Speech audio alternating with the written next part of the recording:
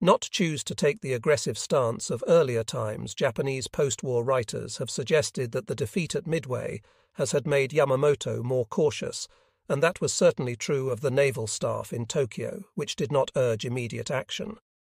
Admiral Turner was seriously worried on September 16th after learning of the sinking of the Wasp, but no one ever accused him of being faint of heart. He was also spurred by a new sense of urgency.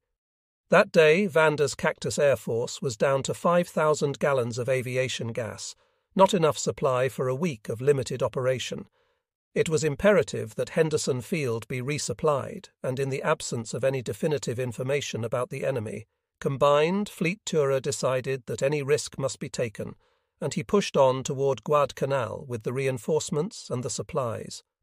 He was lucky the Japanese submarines were not working the waters northeast of Guadalcanal at the moment, and the Japanese Air Force at Rabaul was kept heavily occupied by B-17 raids, which, although they did little damage, did manage to keep them busy, while Yamamoto was finishing up with the fueling process in the North Turner, came into Lunga Roads at dawn on September 18th.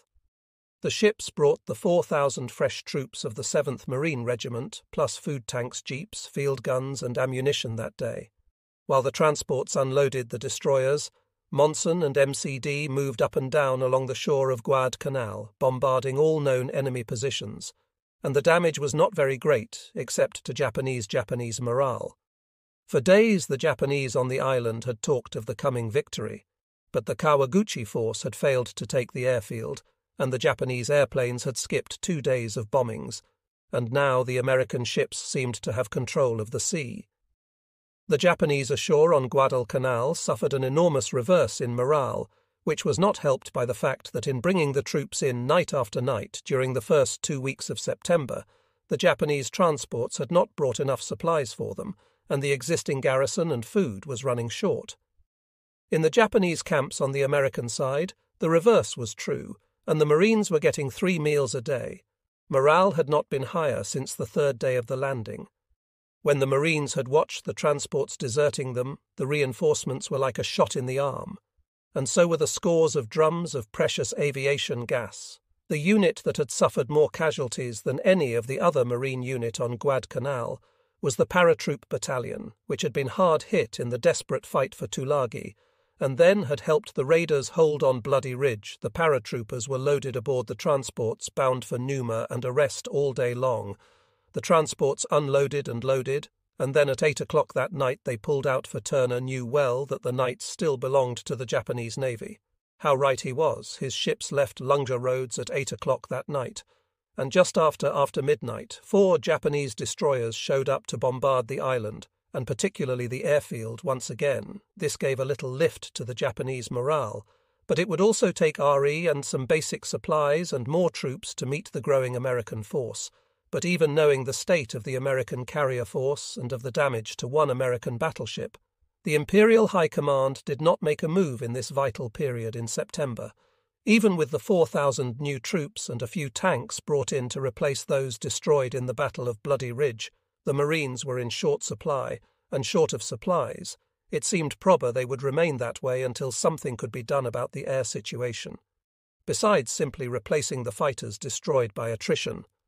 Actually, the Japanese were moving into action, and Admiral Yamamoto called more conferences. Admiral Tanaka, who had supervised the piecemeal reinforcement of Guadalcanal, spoke up in disgust, and insisted that the army must land at least a division if they wanted to recapture the island, and not simply sacrifice Japadone's lives. His message got through, and Admiral Yamamoto became a believer, and he told the Imperial General Staff that the army must stop thinking in terms of Guadalcanal as a momentary roadblock to the invasion of Papua and the capture of all New Guinea if the Japanese did not destroy the American presence at Guadalcanal. Yamamoto told Tokyo the entire war effort would soon be in jeopardy.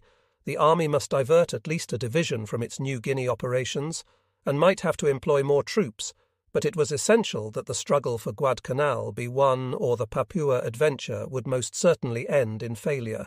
As if to underscore the importance of victory, Admiral Yamamoto reorganized the striking force of the combined fleet. What Admiral Gormley was worried about was certainly true. The Japanese had an 8. one carrier advantage over the Americans, but until this time Yamamoto had not taken the American threats seriously enough to bring most of them down. In late September, he ordered Rear Admiral Kakui Kakuta to come south from Japan.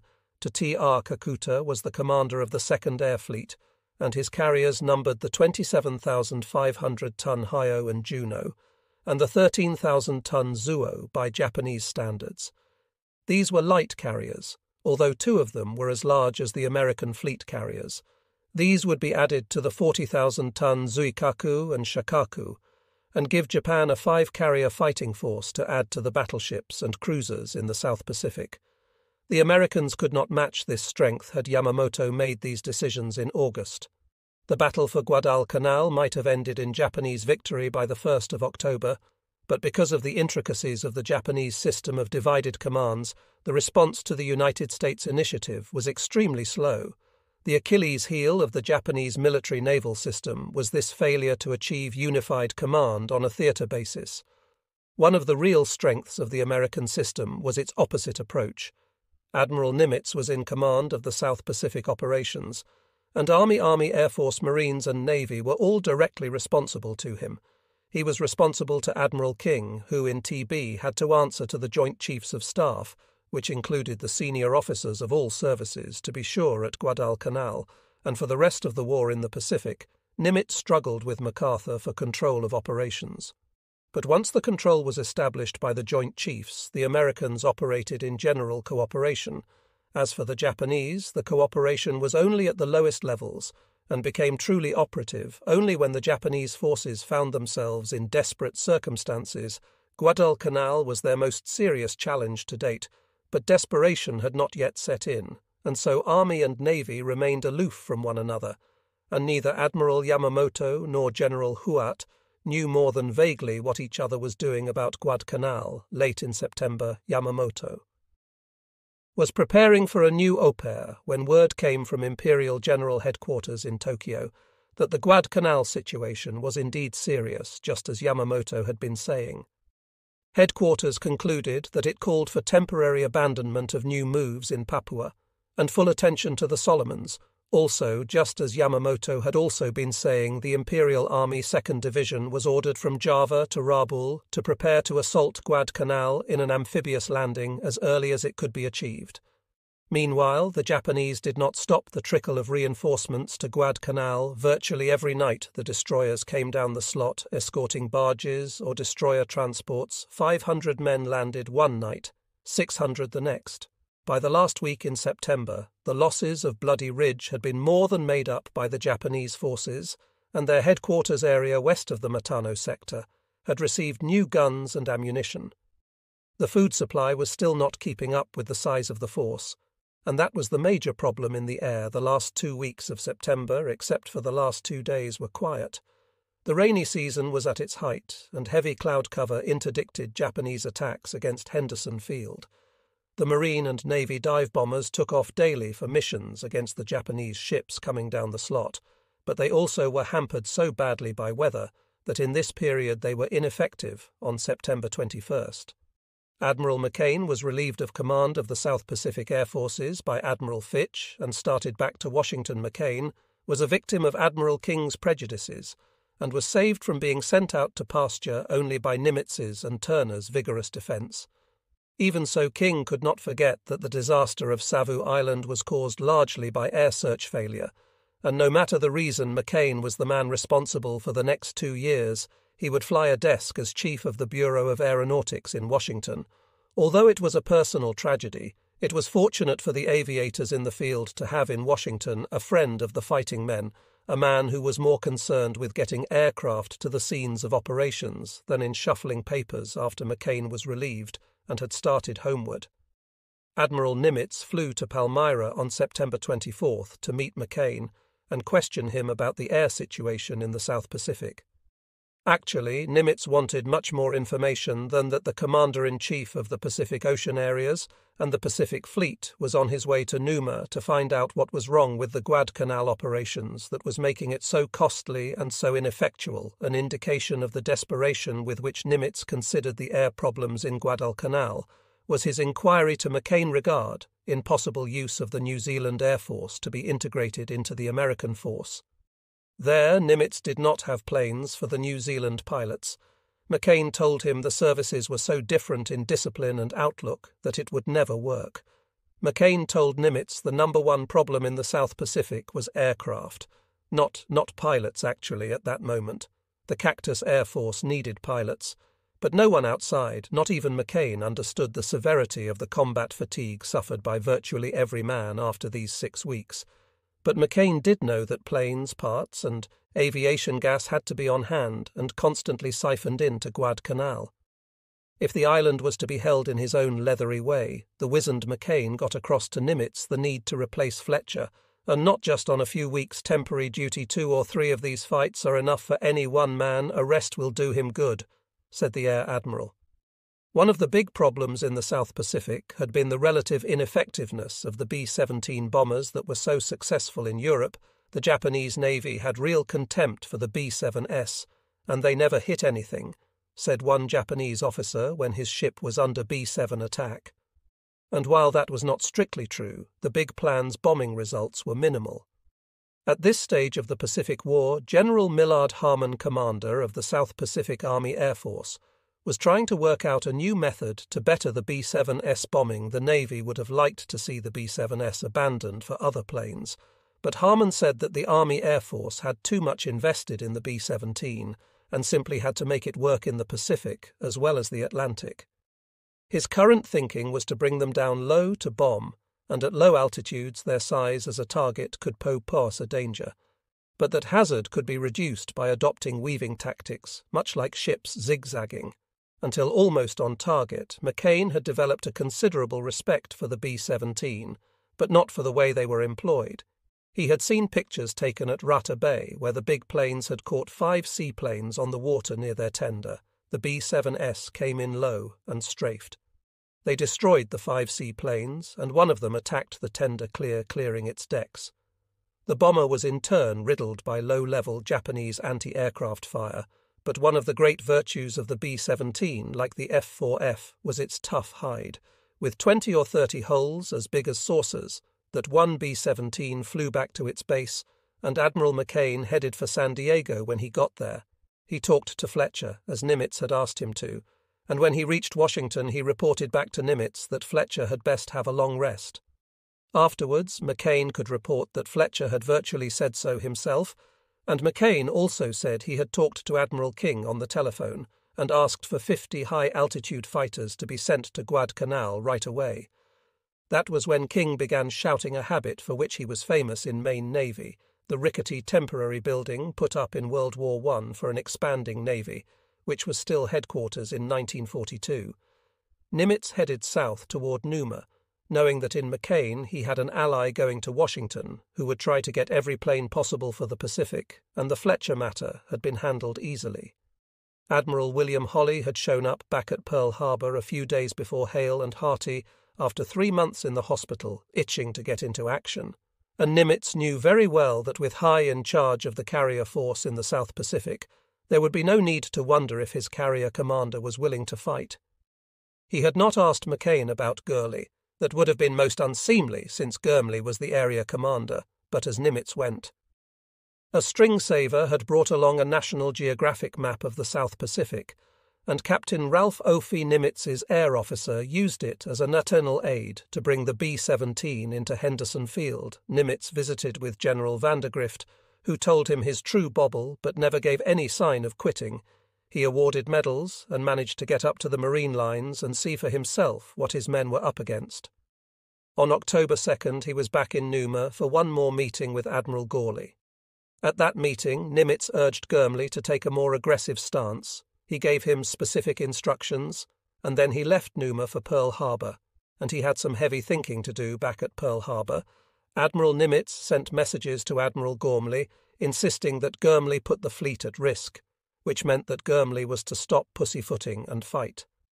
The Washington was the only battleship in the South Pacific then, and Gurley had sent it out of harm's way.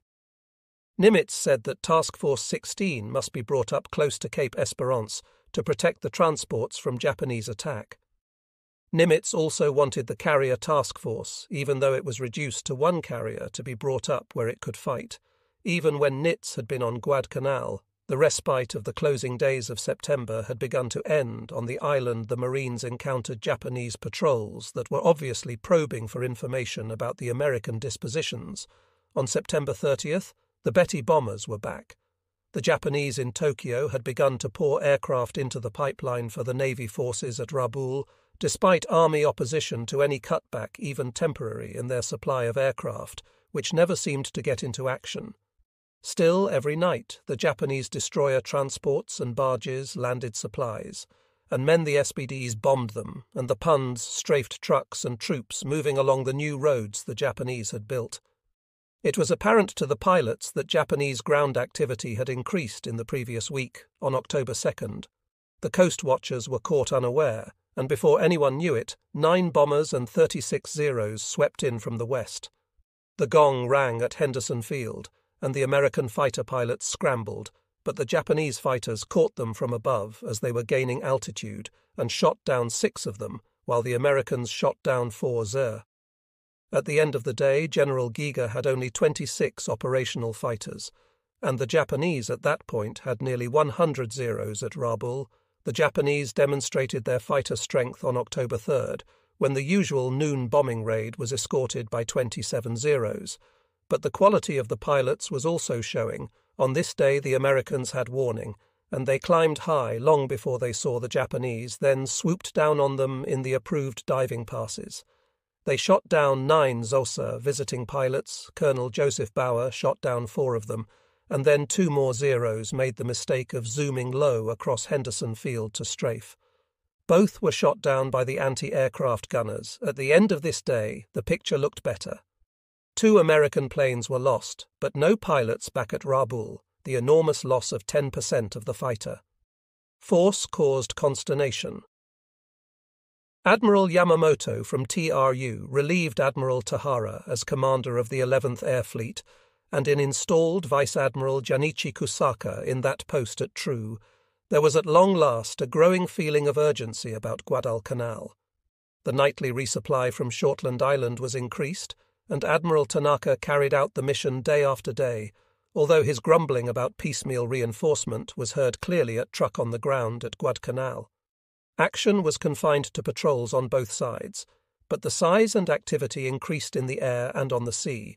However, it was a different struggle, and on the afternoon of October 3rd, the SBD air searchers found 3 destroyers speeding toward Guadalcanal, something they had not seen for many weeks. Then another group sighted an enemy seaplane tender north of the island, escorted by 6 destroyers back at Henderson Field. The bombers were put in the air, and they attacked the seaplane tender Nishin at dusk, but the Japanese anti-aircraft gunners were good. They put up such heavy fire that the bombers missed their target by midnight. The Japanese force was at Cape Esperon, and beginning to unload its supplies of tanks, 150 howitzers, guns, men and food. The Cactus Air Force launched another attack just before midnight, but since the night was dark and they didn't make contact with the enemy until late, their bombs missed during the last week of September. General Vandergrift planned a move to envelop the Japanese west of the Matano River on September 23rd. Lieutenant Colonel Chesty Puller took his 1st Battalion of the fresh STH Marines on an expedition that was to move 6 miles southwest of Henderson Field. The Vandergrift staff was operating on the principle that the Japanese had been badly mauled 10 days earlier and would be in no condition to mount a strong defence. But they failed to count on the effectiveness of the nightly resupply program and the high standard of combat readiness of the Japanese reinforcements, all of whom were veterans of previous military action. Colonel Puller's battalion was supposed to cross the Matano River, but failed, and on the night of September 26 reached the mouth of the river. The 1st Raider Battalion had gone upstream that day to cross and join Puller.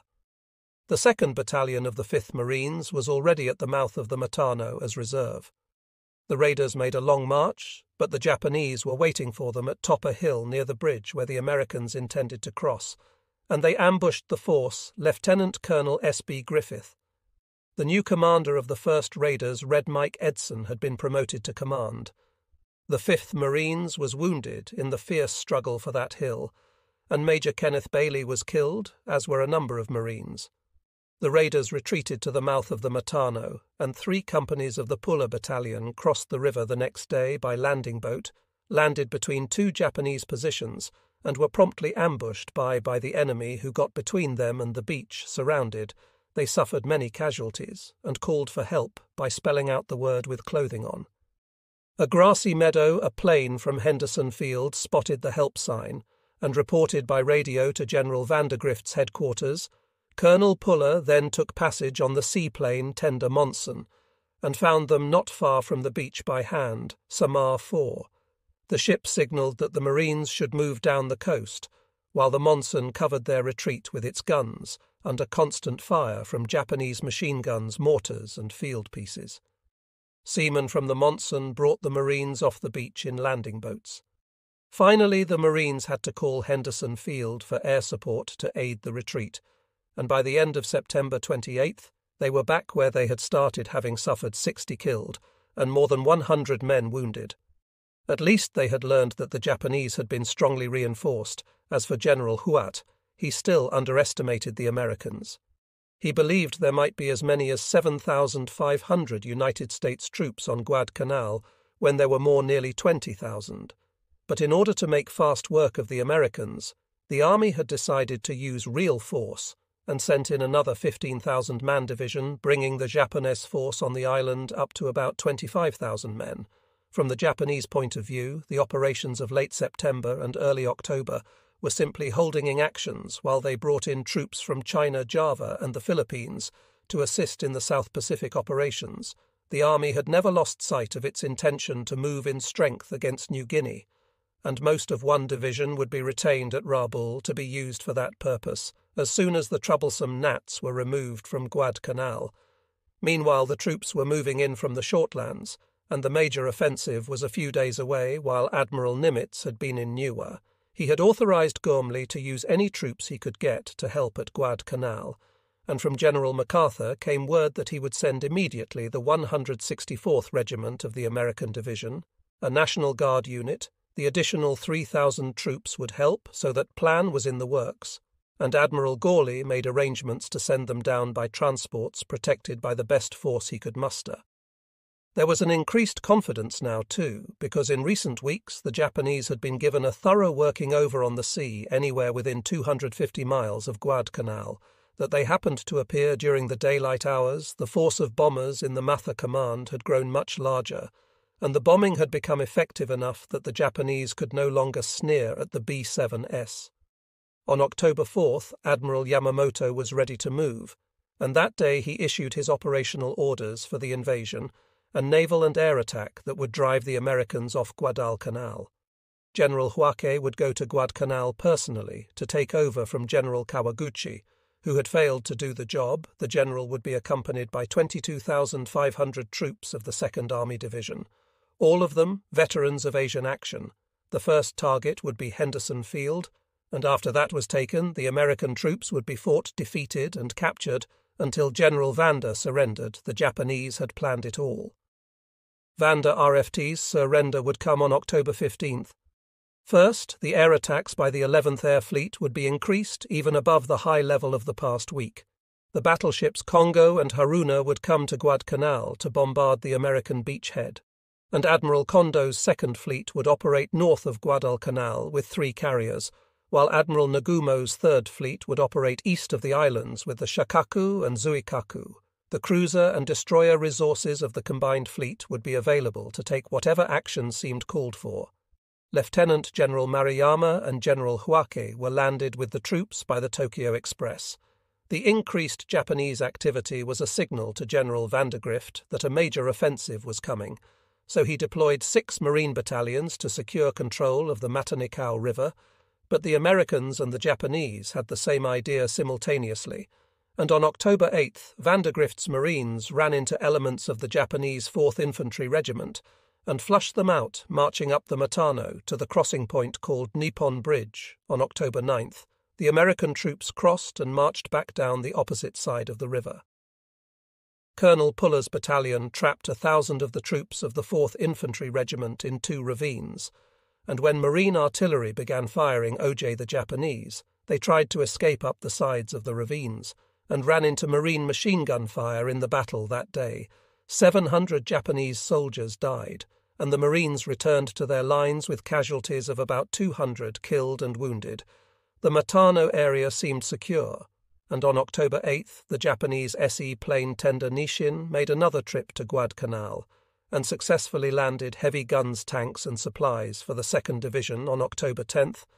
Admiral Kaka's task force steamed out of True with the 3 carriers to support the Guadalcanal recapture, and that night the last of the 2nd Division was landed at Guadalcanal, bringing almost to a par the numbers of American and Japanese troops on the island.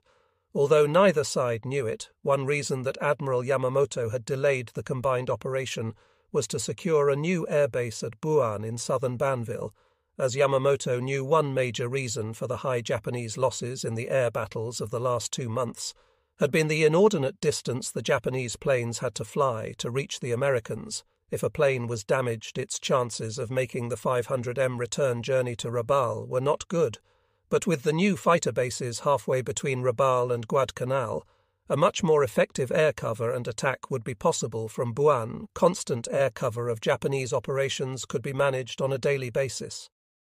The fighter strip was finished on October 8th, and the 11th Air Fleet sent down 30 planes, a combination of Zeros and Ramps, the carrier version of the Zero, from October 5th. Then the increase in activity at Guadalcanal had been enormous, with the Japanese sending hundreds of planes to Guadalcanal, the Marines fighting them off the Japanese landing forces by night, and the Marines trying not very successfully to interdict. Admiral Turner sailed from Numa with the 3,000 troops of the American Division in his flagship Macaulay.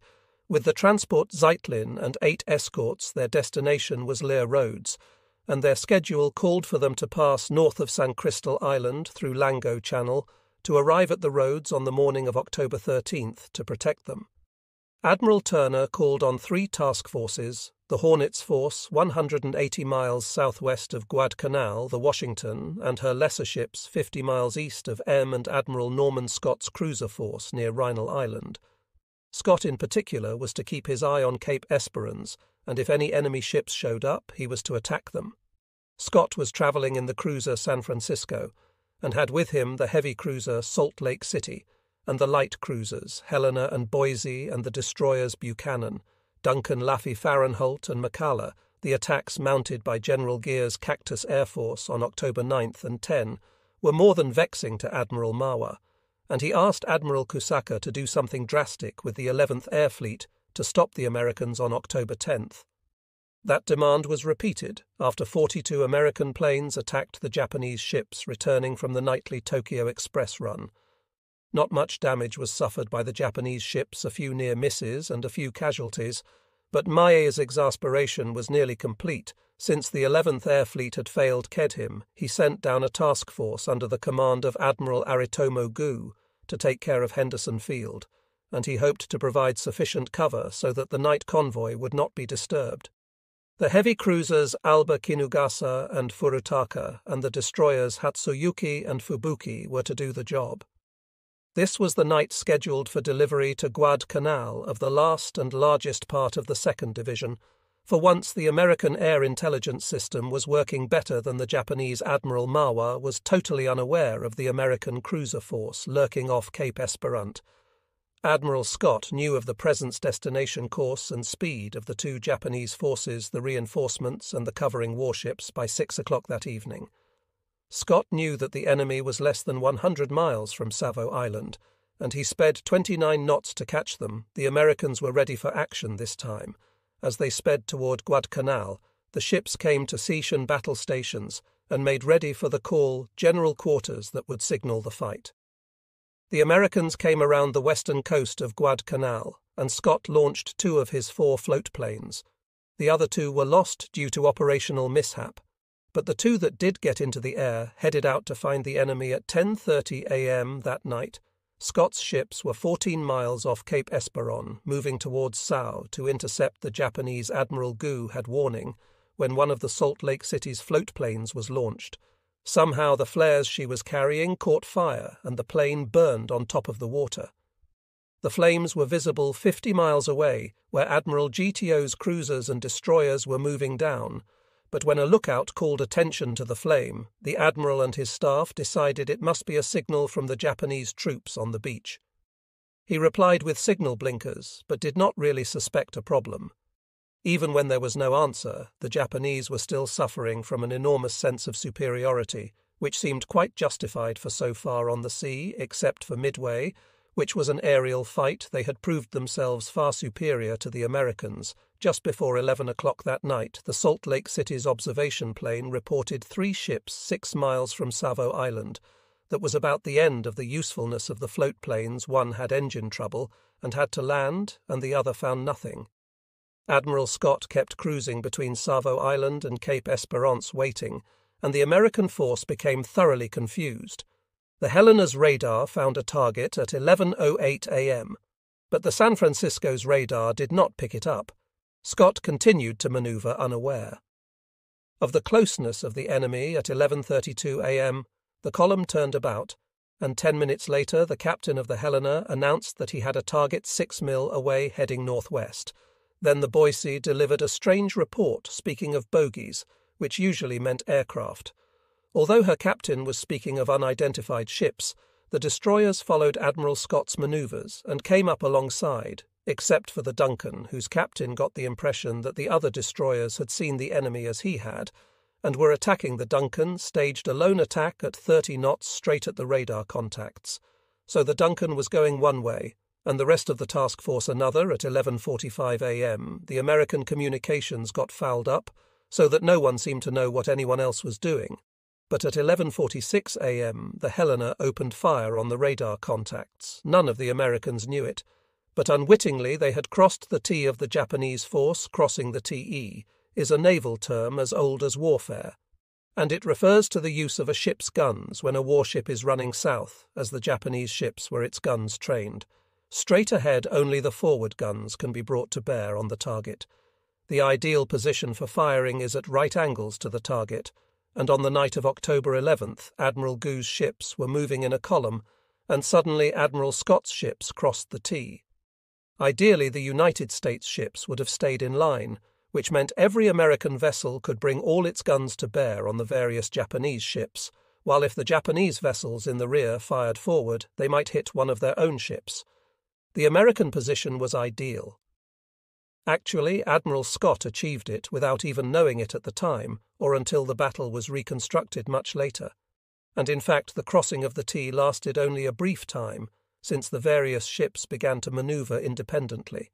A development that would have made Lord Nelson spin in his coffin in St. Paul's Church in London. The Helena's first few shots began to hit the Japanese, and the Salt Lake City found an enemy cruiser on her starboard bow and began firing. The Ioba was hit and the Furutaka was hit, but they began firing back and got a hit on the Salt Lake City that killed a few men. Soon all the American ships were firing on the Japanese. Even the destroyers took on the cruisers. The Laffey fired at the AER, and the Duncan had steamed full speed ahead into the enemy, and now found herself less than a mile away, with enemy ships closing on both sides of her lieutenant commander, E.B. Taylor, captain of the destroyer, tried to get his torpedoes into play, but as he turned, a Japanese shell hit in the No. 1 fire room. Almost immediately, other shells began striking the ship. Eshish, the Duncan, did manage to fire 2 torpedoes, but then several shells struck vital parts of the ship, and the next few minutes were marked by a comedy of errors. Admiral Scott decided that his cruisers were firing on American destroyers, and ordered a ceasefire. At the same time, Admiral Goo came to the same conclusion, that he had mistakenly engaged his own supply force carrying the troops to Guadalcanal, so he stopped firing. But even as he gave the order, a shell from one of the American cruisers came in and dealt Admiral Goo a mortal wound. Admiral Scott spent the next few minutes trying to find out what was going on. He asked his destroyer commander if he had been shooting at the destroyers. No, said the commander. 4 minutes passed, however, before Scott ordered his ships to resume fire. He was lucky, because most of the gunners had not paid any attention to his orders, and the firing was still going thick and fast. The Ioba and the Furutaka were burning, and the Ioba made A80 degrees turn to the right and headed straight into the American gunfire. She was followed by the Furutaka, and the Kinugasa turned the wrong way by mistake and managed to get out of range, and was followed by the destroyer Hatsuyuki. The Duncan was in bad shape, and the United States destroyer Fahrenholt was also taking many shells. Unfortunately, most of the shells that hit her, as well as the Duncan, were American. The San Francisco spotted the destroyer Fubuki less than a mile away and opened fire. Her action was followed by the other cruisers, and in 5 minutes the Fubuki stopped, exploded, and sank at 11:55 a.m. Admiral Scott became convinced that he was really fighting the enemy, and he looked around, then swung his column of ships to parallel the Japanese. The Japanese and American ships moved side by side, shooting at each other at midnight. Admiral Scott again ordered his ships to cease firing, but nobody seemed to pay much attention until he ordered all ships to flash recognition lights and assume a column formation, Fahrenholt, and Duncan could not, but the others did, and they began to chase the Japanese, and the Japanese fought back. The Kinugasa began firing at the American flagship, but the shells straddled her wake. She sent torpedoes at the Boise, but the American lookout spotted them, and the ship turned hard right, and the torpedoes sped away, and the Ioba got in several hits on the Boise, which began to bum. The Salt Lake City moved up to protect the Boise, and she fired rapidly at the Japanese cruisers, and took their attention away from the stricken American ship, and the Boise was in serious trouble. Fires approached her magazines, and the captain ordered them flooded, but all the men at the flood control panel had been killed. She might have gone up in one great blast, except that an enemy shell ripped into her hull and flooded the magazines with seawater, stopping the fire and saving the ship. Half an hour after midnight the battle was over, and the destroyer Fahrenholt had a bad list, but she was able to move at 20 knots and started back to near. The Duncan was in dreadful shape, and her bridge was askew, and most of the control units there were demolished forward. The ship was burning, and the metal was red-hot. Communications were destroyed, so that the captain could not communicate with the after part of the ship, and he finally took the men off the bridge section. Many men were still aboard as the ship steamed in circles at 15 knots. Some of them, led by Lieutenant Herbert R. Kabat, tried to beach the ship, but there was no way to control her, and at 2 o'clock in the morning it was apparent that she was about to go. Ammunition was exploding, and flames covered the whole hull and those alive abandoned ship in the water. They were beset by sharks, and rescuers from the Ma'ala had to drive the man-eaters off with rifle fire. But in the end, 80% of the 250 members of the crew was saved. The hulk floated until nearly noon the next day, when she sank to join the dozens of other ships and smaller craft that paved the bottom of Iron Bottom Sound, off toward the slot. The Hatsuyuki stood by and took the survivors off Furutaka when it became certain she could not be saved. As dawn came up, the AA retired. She had been hit more than 30 times, but she still sped along at highest speed because the captain feared an American air attack. As dawn arrived, she left behind the Fubuki, which sank, but the destroyers Shirayuki and Morumo returned to rescue survivors and picked up 400 men from the Furutaka and the Fubuki. As this battle was waged, Admiral Osima, commander of the Japanese reinforcement force, landed his men and 150 guns and stores near Kokumbona on Guadalcanal, and then turned around. There were still many Japanese in the water, and the Americans tried to rescue them. Some refused, but about 110 Japanese sailors were pulled from the water to become prisoners of war.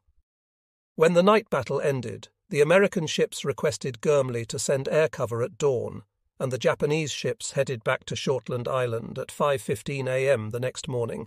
16 bombers and an escort of F-4Fs and some P-39 SS that had just flown in to help the Cactus Air Force strength took off from Henderson Field, looking for any Japanese ships that might have been crippled. It was a serious setback to Admiral Yamamoto's Plan X. On October 9th, Yamamoto had sent staff officers from the flagship Yamato to Rabaul to give the orders to the 11th Air Fleet, the 8th Fleet, and to the Army, and to answer any questions Plan X had provided for the combined operations to retake Guadalcanal, and on October 12th the Army would begin shelling the airfield, and so would naval vessels coming in offshore on October 13th. The shelling would be increased dramatically by both Army and Navy on the 14th. 6 high-speed transports would arrive at Guadalcanal anchor and begin unloading supplies, and the last men of the Army Reinforcement Group on October 15th at 11 o'clock. The transport would finish unloading and move back up Sear Channel to the Shortlands. At noon, the Japanese Army would begin the operation that would overrun the airfield and force the Americans to surrender during all this operation. The 11th Air Fleet and all other aviation organizations would make a maximum effort to strike Henderson Field and keep the American aircraft from operating. So Admiral Cato's carelessness had put a monkey wrench in the plan. Although in spite of the disgrace of the Cape Esperant defeat, the Japanese Navy had not really suffered much in that engagement, and for the next few days the Japanese reaped an unexpected harvest. From it, the damage to 2 American cruisers and 1 destroyer meant that force had to move back to base, leaving Cape Esperant unguarded. The Japanese Navy then was free to continue the build-up for the major battle. It was planning the 2nd and 3rd Japanese fleets had left Treux on October 11th to move north and east of the Solomons. The 11th Air Fleet at Rabaul was ordered to make a maximum effort to destroy the United States air umbrella that covered the slot in the daytime, and this meant knocking out the planes of Henderson Field on October 12th. Because of the Cape Esperant defeat, Admiral Yamamoto officially postponed X-Day. But the operation of the Fleet Air Arm and the supply organization continued the same. Admiral Kusaka took his assignment seriously. By this time, the Japanese were well aware of the effectiveness of the Allied Coast Watching Network. They had tried unsuccessfully to root it out on the ground, but the Australians had built up goodwill with the islanders, who would usually protect or warn them against Japanese land searches. But Kusaka had another means of avoiding raising the alarm on October 13th. He sent the planes on a wide route at high altitude, and when the 27 Betty bombers and 18 Zero fighters came in at noon at 30,000 feet above Henderson Field, General Guer had only a few minutes to put up 42 F.4 FS, but they were still climbing to reach the bomber level when the bombs began to fall. The bombing was very accurate, putting 13 craters in the runway and destroying much of the mat that was so hard to keep in place. Only this metal matting made the runway usable on wet days by the dive bombers and torpedo bombers. The bombs also burned a 5,000 G fuel dump as the bombers sped away 1 F-4F shot down the leader, but was riddled in return, and the pilot Lieutenant William Freeman had to ditch the battered plane, and another pilot shot down a Zir. The Marines were refueling the fighters, working over the M and matting and moving drums of aviation fuel out of the disaster area. When the second raid of the day arrived, 18 twin-engine bombers and 18 Zeros Captain Joe Foss and the members of Marine Fighter Squadron 121 had just arrived at Henderson Field 4 days earlier, but they had learned much in those last 96 hours. Operations managed to get a dozen F-4Fs in the air, and Foss LED'd them out, shot down 1 Z, and was nearly shot down by 3 others before he landed at such speed that an ambulance chased him down the fighter strip. The dozen fighters scarcely hindered the Japanese bombers. This raid did more damage and destroyed several aircraft. The pilots agreed that it was the most aggressive and damaging series of raids. During all the days they had been at Henderson just after dark, a single twin-engine bomber flew across the island, and the anti-aircraft guns pounded, and the Marines' searchlights stabbed the sky to find it. But the plane completed its mission and flew away. But no one knew what the mission was. An hour later, the newly unloaded Japanese 150 mm howitzer mortars began to shell Henderson Field and its environs. The destroyers, Stetgwin and Nicholas, were dispatched from the area where Admiral Turner was unloading troops and supplies to the area west of the Matano, and they bombarded what they thought was the firing zone. Soon the howitzers were silent while these events occurred in the darkness of Guadalcanal. 2 Japanese battleships were coming down the slot. Their target was Henderson Field, and they were instructed to bombard it thoroughly to destroy the American fighters and bombers there. Vice Admiral Tako Kurita was in direct charge of the operation. He had nearly 1,000 shells for the 14 in guns of the Congo and the Haruna. As the ships neared the island, Kurita sent aloft one of his float observation planes just before midnight of October 13th. The Marines heard the familiar washing machine Charlie as the plane flew over the airfield and Iron Bottom Sound, looking to see that no surprises were lying in wait at 1 o'clock on October 14th. The 8 big guns of Congo and the 8 big guns of Haruna began to fire in a continual roar. The float plane dropped a flare that lighted up the airfield, and observers in the plain and in the mountains gave coordinates to correct the battleship's fire. No part of the airfield was to be untouched this night. Admiral Kurita vowed the shells started fires in the fuel dumps and blasted one plane after another in the revetments, which were not well hidden. Marines crouched in the slit trenches and tried to duck down even lower in the next hour and a half. The battleships threw 918 shells at Henderson Field with this bombardment raging. There was no chance that an aircraft could safely take off and get into the air along the shore. Marine Navy searchlights tried to find the Japanese ships, but the ships were a mile offshore and the lights and the gunfire from Guadalcanal were totally ineffective. 4 PT boats had recently been brought to Tulagi to assist in the defense against the Tokyo Express, and these went out to fight. They scurried about the fringes of the battleship's destroyer screen-firing machine guns and torpedoes, and although they did not score any hits, the Japanese destroyers were forced to fire back. These also caused Admiral Kurita some concern, but it was only when he had exhausted his allocated ammunition that Kurita finally ended the bombardment at 2:30 a.m. on the morning of October 14th, and retired to the north when dawn came, and the Marines began to count the cost of the bombardment. They found that only 42 planes remained intact of a total of 90 on the field the previous day.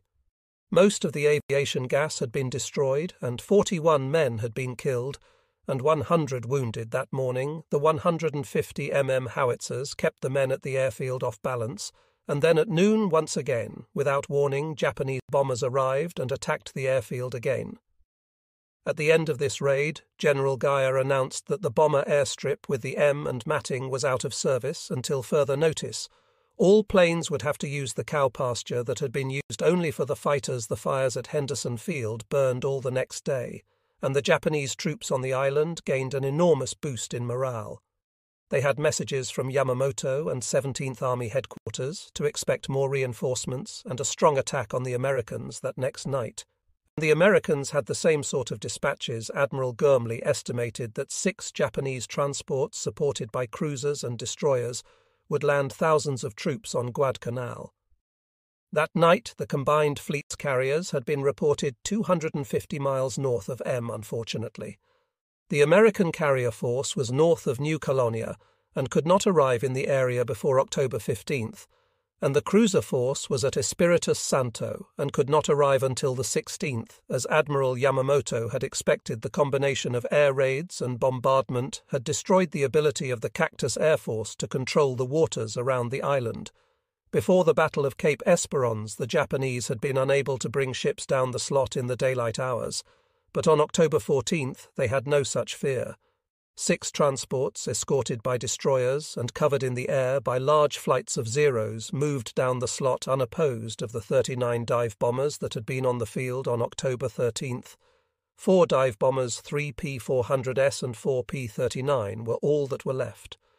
All the torpedo bombers had been destroyed at 9:30 a.m. on the morning of October 14th. The alarm rang and the fighter planes scrambled.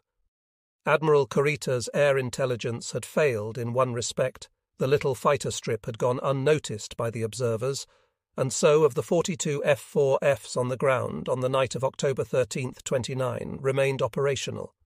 The alarm the next morning came from the coast watchers, but when the fighters got into the air they found nothing, and they came down almost immediately to save precious fuel again.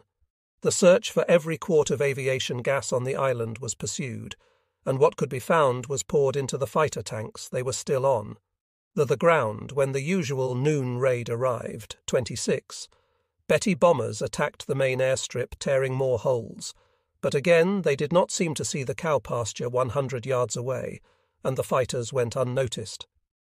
The leader of this first raid announced to Rabaul that American air strength on Guadalcanal had been completely destroyed, and so when the next raid of 18 bombers came in an hour later, they were careless. The F-4Fs were alerted and waiting in the sky above them, They claimed N-9 bombers and 3 Zero fighters. The bombers that escaped did not drop their loads successfully. The raid was a failure.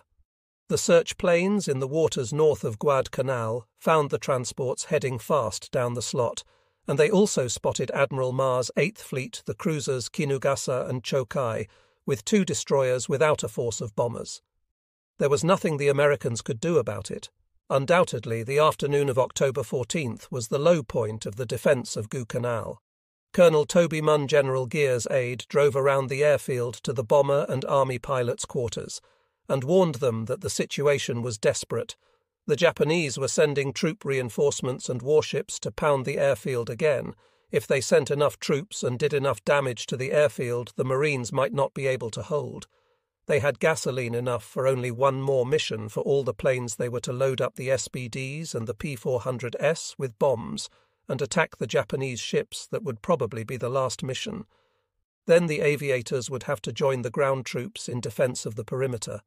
The bombers and the army planes were patched up that day by mechanics who worked under shelling. From the Japanese 150 mm howitzers on the other side of the island, the mechanics cannibalized one plane after another and drained the gas out of 2 wrecked B-7S from other wrecked planes, and from the slender store of remaining drums, they got enough fuel at 2:45 a.m. 4 bombers, and the 7 army planes took off. They bombed the transport group and did some damage to the destroyer Samidaire, but scarcely enough even to slow her down. They were driven off by the umbrella of Zeros, and by 4 o'clock in the afternoon the cannibal mechanics had managed to put together 9 more bombers accompanied by the army planes. And fighters, they attacked the transports, but were again driven away by the large force of Zeros, and one of the army planes was shot down. They came back in the dark, and one more army plane crashed on landing, and that was the end of air operations for the day, as darkness covered Guadalcanal. General Vandergrift faced the stark future. The Japanese would land 6 transports full of troops and supplies, and as matters stood, there was no way he could do anything to stop them. He sent a message whose very bleakness told the story urgently necessary that this force receive maximum support of air and surface units at Espiritu. Santo Admiral Fitch received that message and looked over the previous files to add up the difficulties of the Cactus Air Force. He had on hand 8 bombers from the Enterprise Air Group and 9 spare bombers, but no pilots to fly them. He solved the problem by ordering fighter pilots of Marine Fighting 212 to ferry. The bombers to Guadalcanal come back by transport plane and be prepared to move their fighter planes too to Guadalcanal. At a moment's notice, aviation gasoline was on its way to Guadalcanal by barges that had been shipped from Espiritu Santo on October 10th, each towed by a tug and accompanied by 2 cargo ships and 2 destroyers. But in view of the Japanese control of the sea around Guadalcanal at 1:30 a.m. on the morning of October 14th, the commander of the force had told Gormley the danger was too great to continue the journey. Instead, he suggested sending the barges on with the destroyers Viro and Meredith and the old destroyer seaplane tender McFarland, loaded with drums of aviation gas. Fitch accepted that and also arranged for an airlift for drums of fuel by transport plane from Espiritu Santo starting the next day. So as the night wore on, the wheels were beginning to move. But on Guadalcanal, the blackness brought nothing but misery. The Japanese, scenting victory, were stirring their attack plan, called October 15 X Day, and that was the day the American forces were to be assaulted with enormous force from air, sea, and land, that night of October 14th. The howitzers boomed out their deadly messages, and patrols moved along the marine perimeter seeking weak spots. Midnight came, but not quiet then. At 2 o'clock on the morning of October 15th, the cruisers Chokai and Kinugasa arrived on station a few hundred yards off Guadalcanal and began firing their 8-in guns at the airfield. They fired 750 shells at the field, and under that cover the Japanese transports began unloading their 4,000 troops and more big guns, tanks, and ammunition. Dawn came, and with it the sight of the Japanese calmly unloading their transports while the Americans could do nothing to stop them, and an umbrella of Zero fighters circled overhead. They did not bother to strafe Henderson Field, because Admiral Kurita was sure that he had finally destroyed American aero on Guadalcanal. He was very nearly right, and before the dawn, General Giger counted airplanes, and he had 3 dive bombers that could still fly. 2 of them were filled with gasoline drained from wrecked planes, and one started to taxi up to the head of the cow pasture. No one noticed the crater in the taxi strip, and the dive bomber rolled into it, smashed under carriage and wing, and was still the other plane got to the end of the runway, turned, and Pilot Lieutenant Robert Patterson pulled back the throttle and began moving with increasing speed along the ground.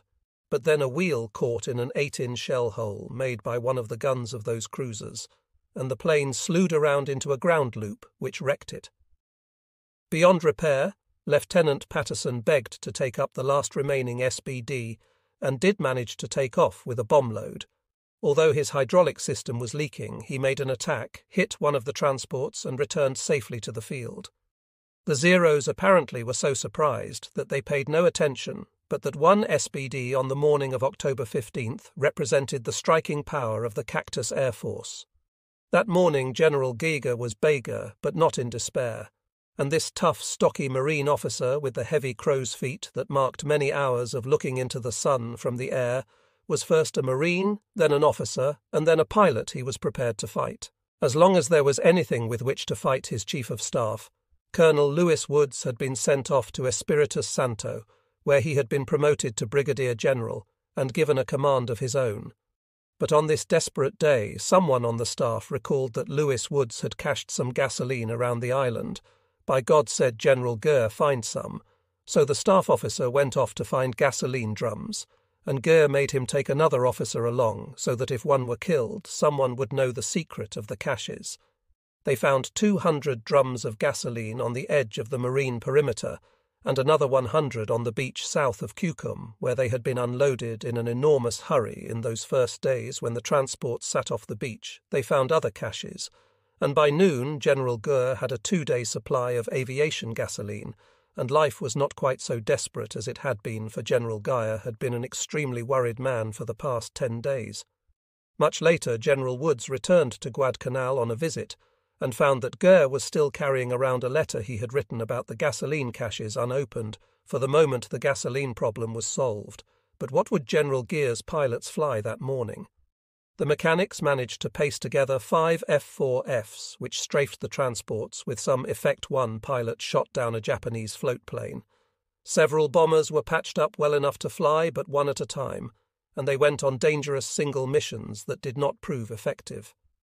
General Giger's second aide major, Jack Cram, had brought 2 torpedoes back to Guadalcanal on his last supply mission in the general's personal PBI, but Cram discovered that all of the torpedo planes were wrecked, and that most of the men of the torpedo squadron had gone off to join the Marines on the perimeter, convinced that the Cactus Air Force was finished.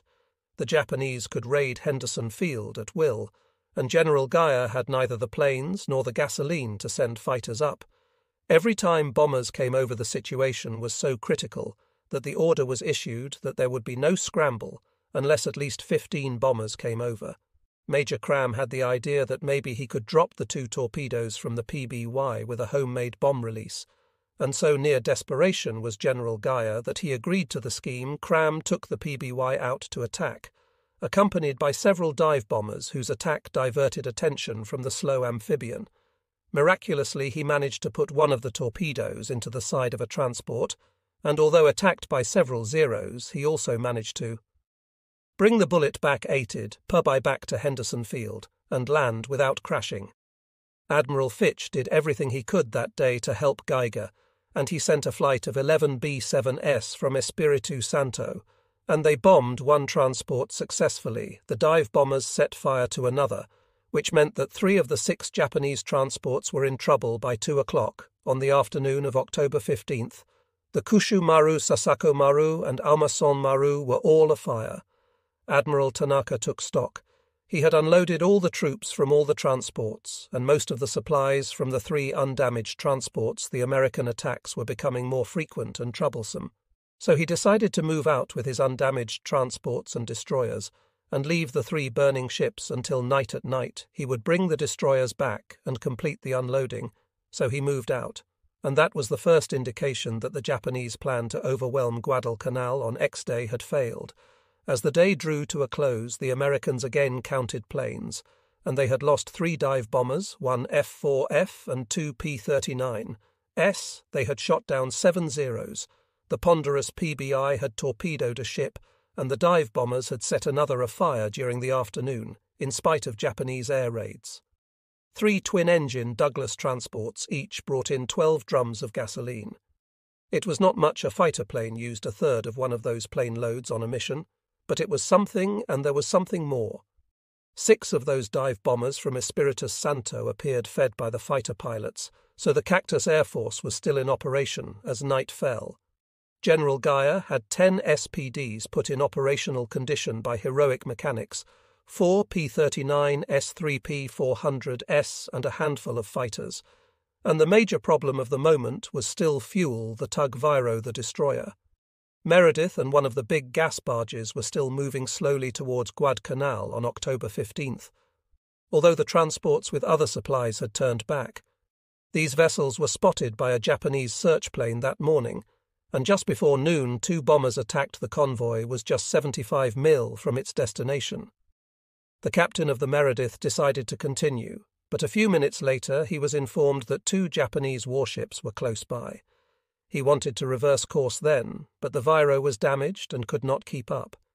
He ordered the crew to board the destroyer and prepared to sink the tug. As he was making ready to fire the torpedo, a flight of 27 planes from the Japanese carrier Zuikaku attacked, and in 5 minutes sank the Meredith with bombs and torpedoes the Viro and the barge were.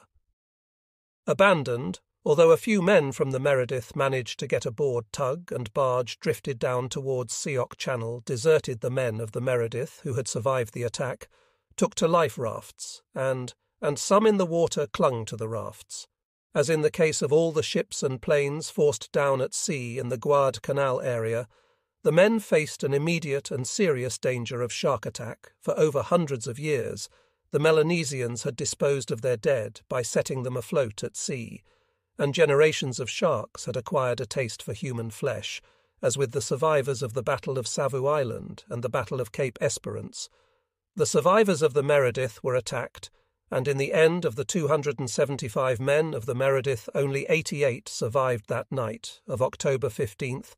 The cruisers Miyoko and Maya visited Guadalcanal and poured 158 in shells into Henderson Field. That night, morale reached a new low among the Americans on Guadalcanal. Vandergrift reported the bad news to Gurley, and the Japanese had brought in big guns, bigger than anything Vandergrift had with these guns. The Japanese could shell any point on the island, including the airfield. The enemy had control of the sea and was now able to move around day or night and shell at will if this continued. Said Vandergrift he could not hold out forever. General Gaia had told him that there was no use trying to repair planes if they could not get more gas, and no use trying to fly them if the airfield was going to be shelled so heavily. The only effective airstrikes as of the afternoon of the 15th could be launched from Espiritu Santo that same day at Admiral Fitch reported that he was sending away from Espiritu Santo all merchant ships except 1 oiler. He could no longer guarantee their safety with the Japanese combined. Fleet on the move, Admiral Nimitz had some idea of how tough it was in those days, and on October 15th he sent Gormley a message saying that he had sent Admiral Kincaid south with the Enterprise and several capital ships to help. I realize that this is a difficult phase of our campaign, and I have complete faith that we will come out on top. Nimitz also sent King an urgent message calling for the Joint Chiefs to make available major assistance. But even as he sent it, he knew it would never arrive in time if the battle was to be won. At least the first phase of it must be won with the forces at hand in the South Pacific, and if he could not change troops, he could change commanders at the early October meetings. Nimitz had not been happy with what he saw of Gormley's handiwork, and he had the feeling. They ever handed me he was under no illusion about the task ahead, nor was he critical of Admiral Gormley's performance. Technically, Gurley was doing everything that had to be done that could be done, but as Admiral Nimitz knew better than anyone else after that October visit, technical performance was not the highest qualification of a successful battle commander. Gormley had no confidence in the operation, and consequently no confidence in himself, or in the ability of his subordinate commanders to accomplish the difficult task set them by Admiral King Holly. Had the quality of self-confidence, he had always had it since the days at the Naval Academy, when he was the most popular man in his class. There was something about Holly that inspired confidence, and if he said it could be done, then men would do it. High took command of the South Pacific on October 18th. The military situation was no better than it had been 3 days earlier, on October 16th. The destroyer seaplane tender McFarland arrived at Guadalcanal carrying 12 torpedoes for the Moriband torpedo bombers, but also crates of 37 mm ammunition for General Vandergrift's guns, and above all 40,000 gallons of aviation fuel for Henderson Field. Lieutenant Commander John C. Alderman had not slept well on the voyage over, sitting on that explosive keg, and he was no more comfortable at Guadalcanal. Either the ship anchored off the beach at Longa Point and began discharging gasoline from the ship's tanks into barge tanks. They were still pumping gas at 5 o'clock when someone said he saw a submarine. Periscope skipper Alderman decided to move out of the area for the night and headed away with the barge still alongside 50 minutes later. 9 Japanese dive bombers attacked the McFarland, giving Alderman and the crew a terrible fight. The gunners shot down 1 dive bomber and damaged a second, but the planes blew up the gasoline barge and put a bomb into the ship. Luckily, at the fantail, where the depth charge racks were located, the bomb blew up. Holly enters. Several depth charges blew off the rudder, damaged the engines, and threw a cargo of hospital patients into a panic. These were ambulatory patients, men who were suffering from what was once called shell shock or battle fatigue, and they scared easily, and they very nearly disrupted Ed the crew's efforts to save the ship. But Alderman and his men somehow brought them under control and managed to coax the damaged vessel across the channel into Tulagi Harbour, pulled at the end by a tow, and saving that precious aviation gasoline in the tender several times each day the Marines at Henderson. Field welcomed the R-4D transport planes that shuttled as quickly as possible between Guadalcanal and Espiritu Santo, bringing precious drums of aviation gas. The submarine Amberjack was loaded with 9,000 gallons of gasoline and 10 tons of aerial bombs, and made the voyage necessity was obviously the mother of invention. If some of the high command seemed to have given up, the same could not be said of the troops on October 16th and 17. The Japanese on Guadalcanal were very quiet. General Huat Take's reinforcements continued to arrive night after night in groups of about 1,000, although the general was troubled by the beaching of those transports that never could be completely unloaded, and although the bombardment of the Kokumbona area destroyed enough supplies to give him concern, he was busy with his planning. Since the timing for the full-scale attack had been thrown off, X Day had been allowed to pass and was supplanted by W Day. General Huake could not ask for more seasoned troops than he had in general. Maruyama's 2nd or Sendai Division from northern Honu, this division had fought in China and was famous in Japan, and infamous in the rest of the world for its Nanjing massacre. General Giger and Admiral Fitch combined forces with Admiral Murray to try to squelch the Japanese land build-up on October 16th. Geiger sent his 10 operable dive bombers against targets on the island. He also sent the 7 Army planes which were more useful for striking ground targets than for any other purpose. The Cactus Air Force flew 7 ground attack missions that day with a loss of 1 SBD. The Hornets planes spent most of the day over the island striking at troop concentrations and supply dumps late in the afternoon, as the McFarland had unloaded 20,000 gallons of her gasoline and was being attacked. The dozen fighters of Marine Fighter Squadron 212 flew into Guadalcanal to reinforce Henderson Field Squadron Commander Joe Bauer, saw the Japanese dive bombers attacking the destroyer, went after them, and shot down 4 of them in a few moments before landing at Henderson on the night of October 16th. Pearl Harbor's radio intelligence team intercepted messages indicating that planes from the Japanese carriers Hayo and Jun had been flown into Tabua and would attack Guadalcanal on the morning of October 17th.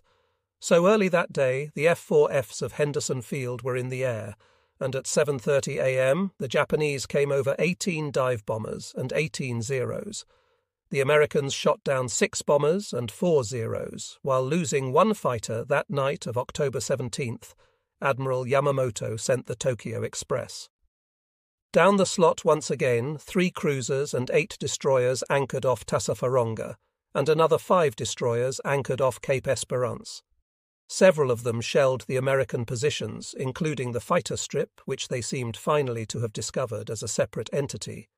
The shelling kept the American planes from taking to the air, while several of the Japanese destroyers landed more thousands of troops. Admiral Yamamoto had grown more than a little impatient with the army when General Hotake indicated that he was not quite sure when the big land offensive would take place.